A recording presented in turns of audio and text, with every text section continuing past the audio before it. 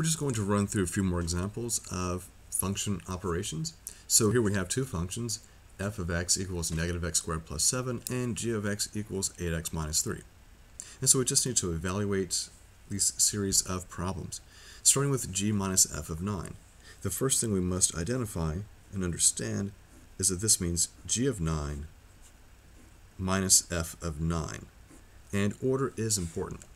Now, just like we did in the previous video, I'm going to use pink for working with f, and I'm going to use blue for the stuff that I do with g.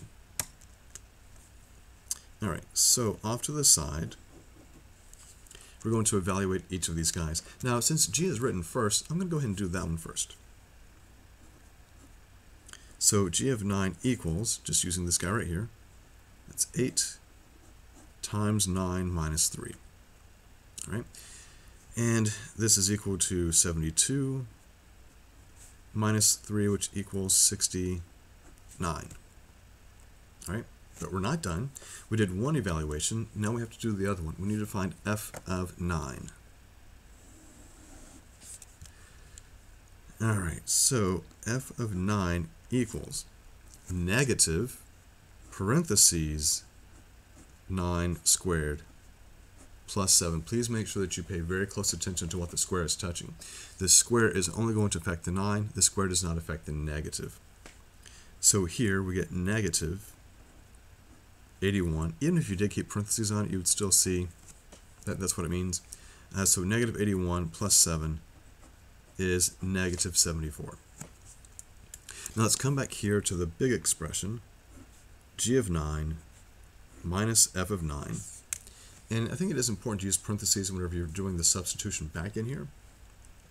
So g of 9 is 69, and f of 9 is negative 74. So please note that there is subtraction here because of the way the problem is written. We're doing subtraction of these two functions. But now you've got a negative from that evaluation. So if I rewrite this without parentheses, that's 69 minus a negative 74 becomes a plus 74.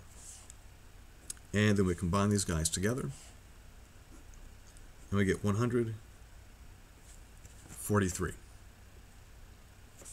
And that's our answer. So I hope that you guys can see that there's nothing more than just understanding that we're doing subtraction here. We evaluate these guys individually off to the side. We bring these back in here, and we do the math. If this had said plus, the math over here would have been the same, except we would have had a plus here and a plus there, and you would have had 69 plus negative 74. Gives you a different answer, but the work over here to the side is still going to be the same. Let's go to this next one. F plus g of negative 5. So this means you're going to find f of negative 5. You're going to find g of negative 5. And then you're going to add those results. That's it. So it's pretty simple to find each of these evaluations on their own off to the side. So you do that, and then you bring them back together and add them. Alright, so let's do f of negative 5 using the same functions that we had above.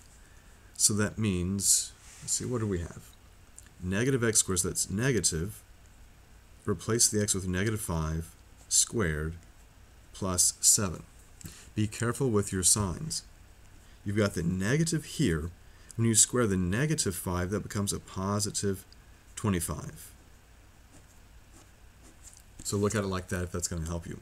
What you need to understand is that these two negatives don't see each other. This negative gets hit by the square first, and then you multiply times the negative. So you have negative 25 plus 7 is negative 18. And now let's find g of negative 5. Alright, g of negative 5, so that's 8 times negative 5 minus 3. We have negative 40 minus 3, which equals negative 43. And we come back here, back to the main part of the problem. F of negative 5 we find to be negative 18. And g of negative 5 is negative 43. All right? And so now we do what it says, which is to add these guys together. Negative 18 and negative 53 gives me negative 61. So again, I can't emphasize this enough. Take those guys, separate them, and do them individually, and then bring them back together with whatever operation it says. In this case, it said addition. In the last problem, it said negative, or said subtract. And let's look at the last one here. If I have fg of 4, that means that in this problem, you're going to find f of 4, you're going to find g of 4, and you're going to multiply those two results. All right, so off to the side, let's work this out. So f of 4 is equal to, going back to the beginning, negative 4 squared plus 7. So that's negative 16 plus 7, which equals negative 9. And then do g of 4 using the same function g at the top of the page.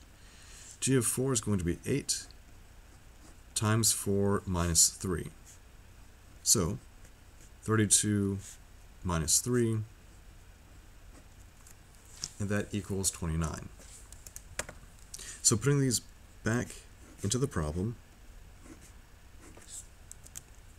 f of 4 is negative 9, and g of 4 is 29. All right, so when we do this product, negative times positive is negative. If I do that, I should get negative 261.